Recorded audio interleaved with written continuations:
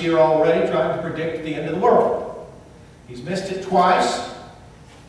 I heard somebody say he's kind of gone into hiding right now. He may show up again, I don't know. If you don't want to listen to him, you can always talk about these people that say, well, the Mayan calendar is going to cause the world to end next year sometime. December, I think it is. So, we have people who predict the end of the world. And we rightly say that these people don't know what they're talking about. The Bible makes it very clear that we do not know the time of the end. It also makes it clear that there will be no signs of that event, as many people want to produce here, that it's the signs of the end of the world. But make no mistake, while we may not know the time, and there may not be a single sign to point to us, the fact is there is coming an end to this world that we live in. There is coming a day when all of us will stand before God and give account for the life that we have lived. Now, if there are no consequences to our actions, then we could do anything we wanted. The problem with that is there would also be no rewards for those that did good. These people pushed away the authority of Jesus. They pushed away the truth of the gospel. They pushed away the very idea of law and morality. They pushed away the idea of judgment. Let's talk about Peter's response for just a moment. As I mentioned, the word righteousness, or some form of it, is a key word in the book of 2 Peter. The word godliness, or some form of it, is also a key word. The word holy is a key word. All of those concepts, godliness, righteousness, holiness, that's something Peter was trying to get across. He mentions it over and over and over and over again. There is, let's see, 25 occurrences. That's an average of once every 2.5 verses.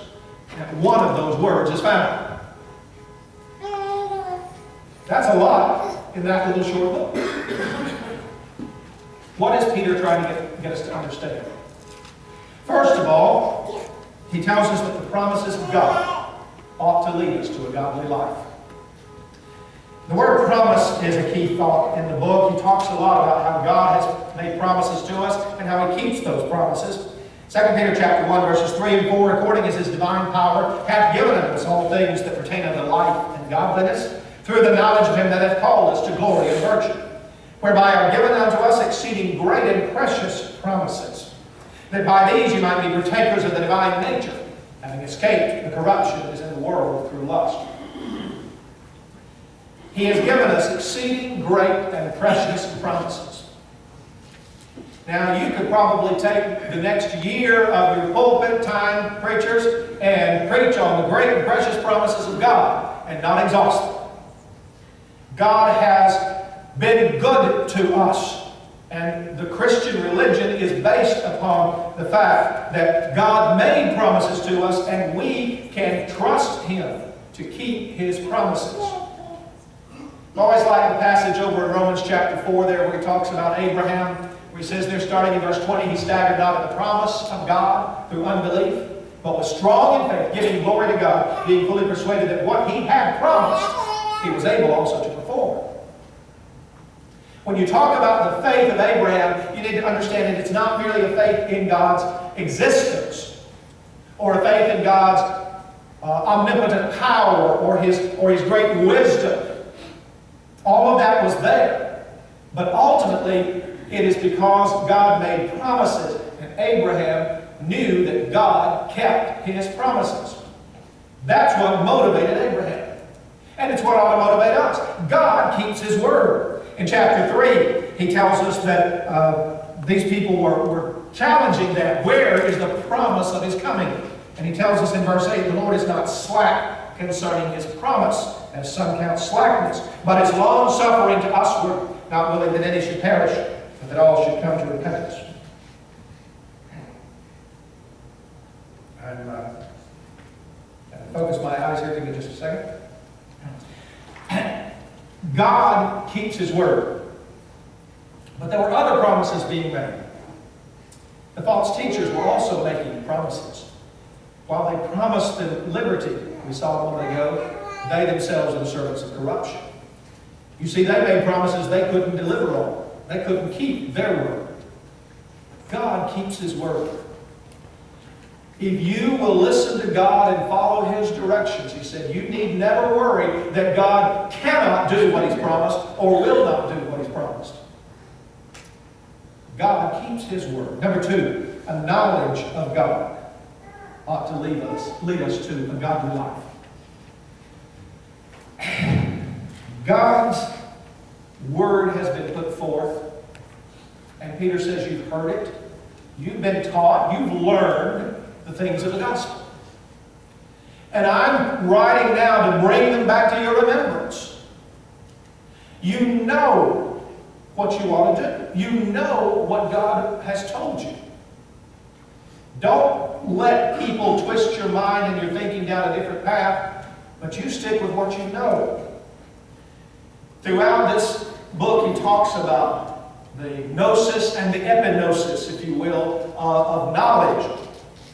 Those two words can sometimes be used interchangeably, but when there is a distinction made, as Peter seems to make a little distinction in this book, it's talking here about knowledge gained through study and research, and then knowledge gained through experience.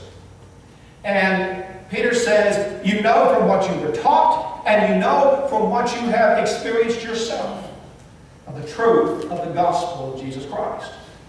Why would you want anything else than that? Number three, the testimony of the prophets and the apostles ought to lead to a godly life. He talks about the transfiguration, and he talks about how they were on the Holy Mount. When I read that, the first thing that came to my mind was Moses back on the mountain there with the burning bush, and God's telling him to take his shoes off because you're standing on holy ground. And I got to looking all through the prophets. There was this continual reference there to God bringing His kingdom to the holy mountain. And so there's an emphasis that there's something holy about what Jesus has done. When Jesus came and His glory was shown there on the Mount of Transfiguration, Peter says that made that a holy mountain. And then he says a little bit farther down in chapter 1 that holy men of God spake as they were moved by the Holy Ghost or the Holy Spirit. And then in chapter 2, verse 21, he says that we've received a holy commandment. In other words, everything about the process that brought us this word has been holy.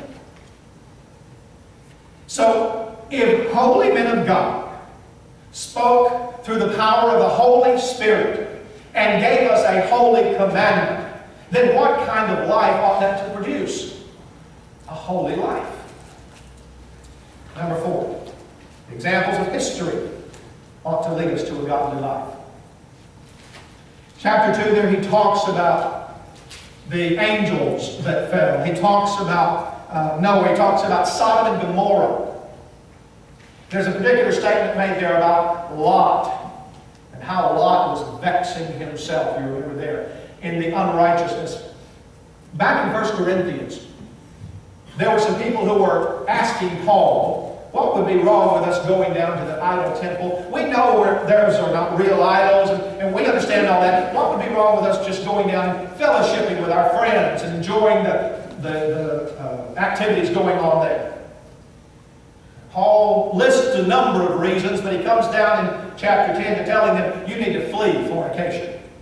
And the idea is, if you go back down there and you're around it all the time, look what it's going to do to your life. That's exactly what happens with Lot. And it's what happens with so many people today. You cannot be around this without it infecting your life. And look at the consequences. God has punished those who led this ungodly life. Number 5, the excesses of the false teachers ought to lead us to a godly life. I wish I had time to go through these Greek words. I don't. but I encourage you to read them in the manuscript there. Basically, what he's telling us, as you read the description in chapter 2 of these false teachers, is that they were selfish, they were self-indulgent, and their sin was becoming worse and worse and worse.